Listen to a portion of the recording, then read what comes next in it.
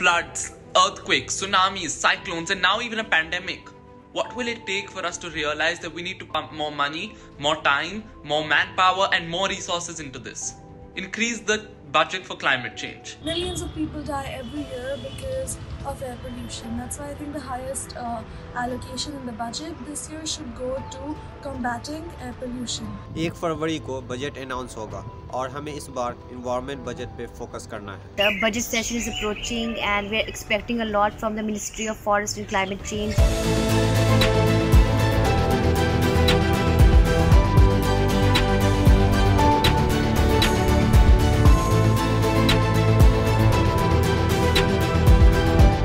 Clean air is a matter of concern. I'm sure a lot of our members will be keen to know about what steps are being taken for cities and clean air. Over the last decade or so, India has made some pretty ambitious commitments at a global level with regard to climate action. And in order for us to be able to meet these commitments, we need a larger environmental budget. I feel air pollution is one of the most prominent factors contributing to environmental degradation. हमें green space चाहिए हमारे city में. हमारे budget में green space का allocation होना चाहिए. Air pollution leads to millions of deaths every year. Hence, it's important to spend a phenomenal amount of funds to mitigate air pollution so that people get their right to breathe clean air. In India, in many places, air quality is far more worse than what is permissible. As we know, pollution is one of the serious and challenging issue in India. So government should invest more money to control the pollution. As you all know that not even a single AQI monitoring system is available for Jammu and Kashmir or Himachal or Uttarakhand.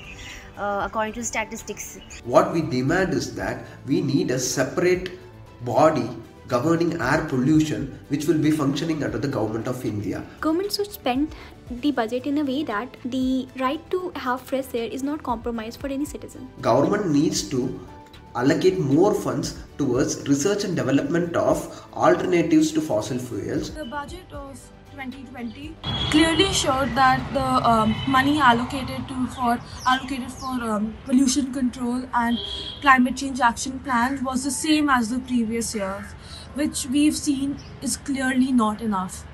In order to make any large scale changes, the amount allocated to these sectors have to increase. Last year they allocated a lot of funds towards the preserving air quality and controlling air pollution, but not much was seen on ground. As you all know, we are facing air pollution in very bad ranges.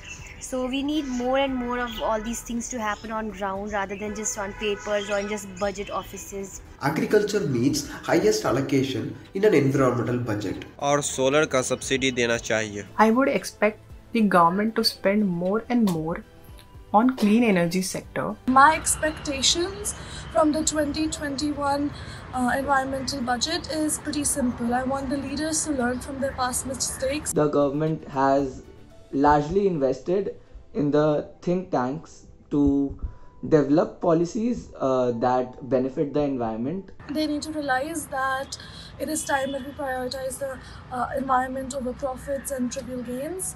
It is time that we as a country, as a nation, realize that what really is important. The government should develop watershed management systems. It should fund watershed management systems, since in most parts of the countries the groundwater is becoming deficit. We are also expecting the ministry to focus more on preserving old forests and rivers rather than giving clearance to big projects in which thousands and thousands of trees are chopped. Now a tree is something which is like, if you chop an old tree, it can never come back. There's a need of proper environmental budget, and just legislating won't help until we have a proper budget to back it up and implement it properly.